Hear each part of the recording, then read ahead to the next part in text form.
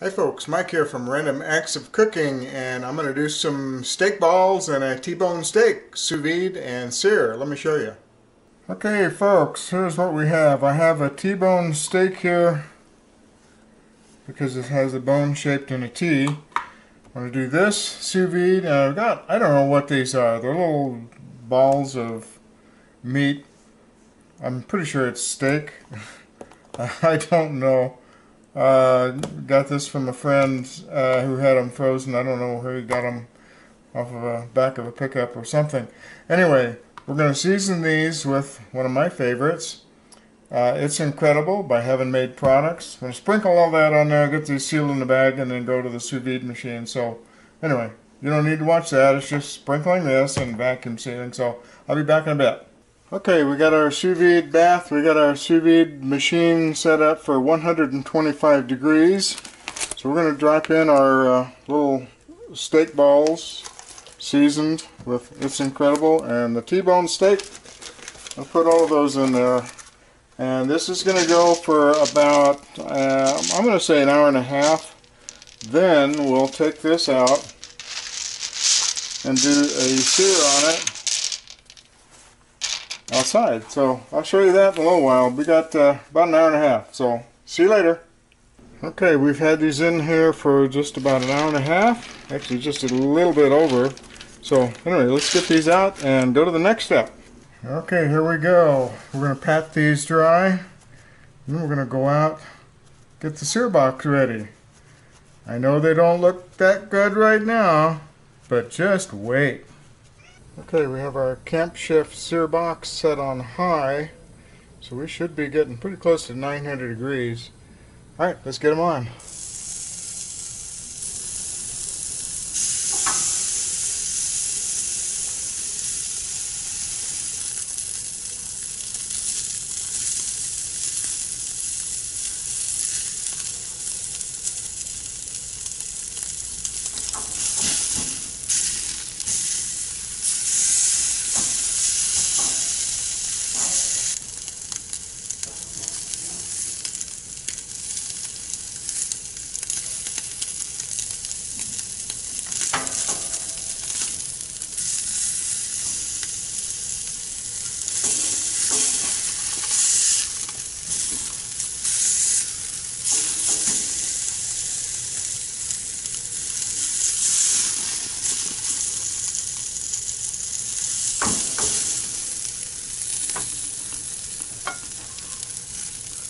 I'm not getting the results I want, so I'm going to take these off, let them cool for just a little bit, and I'm going to try something with more heat.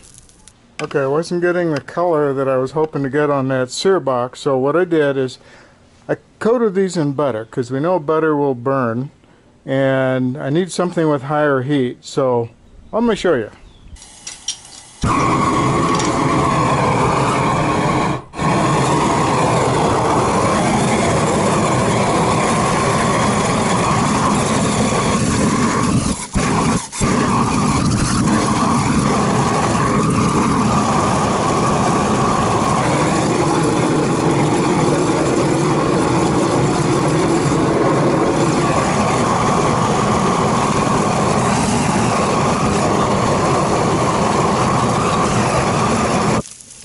Yeah, that ought to do it. Okay, this has been resting for just maybe about almost 10 minutes. Here's my my steak balls, and I can see the way the grain's running is this way, so I'm going to cut across the grain and see what these look on the inside.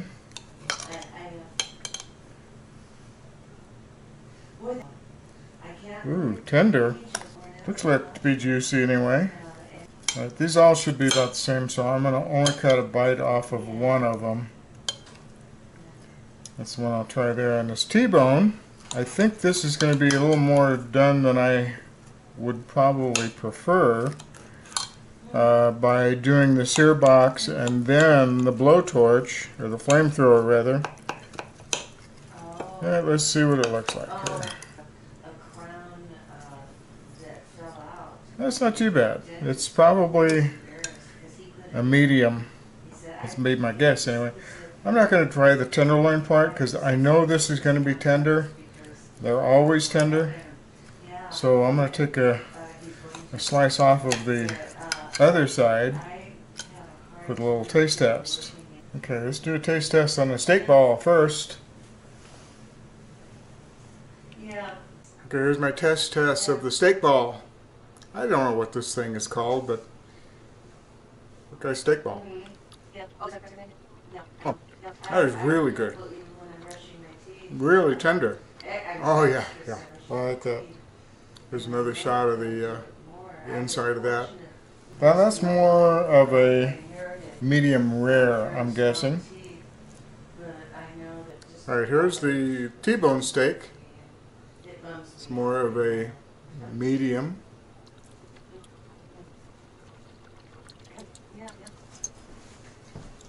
Wow. I'm eating good tonight. Oh yeah. Oh, steak. Even though the T-bone is not as rare as I would like, cooking the sous vide with the seasoning on it makes it really tender. Keeps in the juices too, I think. Now I'm a little disappointed that the Camp Chef Sear box did not do the job I was looking for, but I knew the flamethrower would do the job, and it did. Yeah, unfortunately I think it cooked it just a teensy bit more than I wanted, so, but it's still a ton of flavor in there. So, alright, we're eating good tonight, folks. Cinco de Mayo. Cinco de Mayo? Happy 5th of May. See you guys. Bye.